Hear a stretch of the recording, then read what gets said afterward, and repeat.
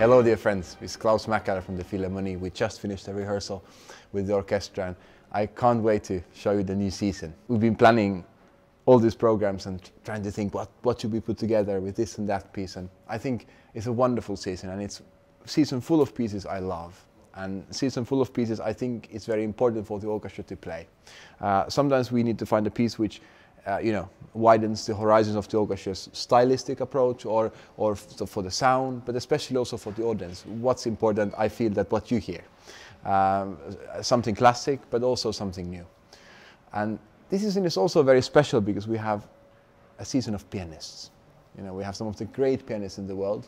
Bertrand Chamayou, Yuja Wang, Alexander Kantorov, Daniel Trifonov, Lang Lang, many others, Leif Ove Ansnes, really kind of the best people actually.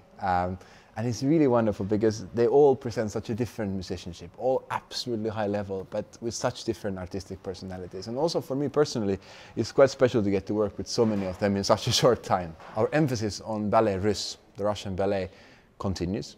We did the Rite of Spring and the Firebird last year, and now we'll bring them back, but now as a special version with the films.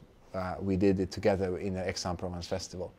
We'll also play the last remaining masterpiece from that series, which of course is Stravinsky's Petrushka. We'll also be recording that for Decca, which will be released with Debussy Jeu and then the Debussy Prelude. Many of this year's highlights also feature the choir, which is so wonderful that we have it together with the orchestra. The season begins with Rachmaninoff's The Bells, but the choir will sing also many other important choir works in this season, which I also can't wait to hear.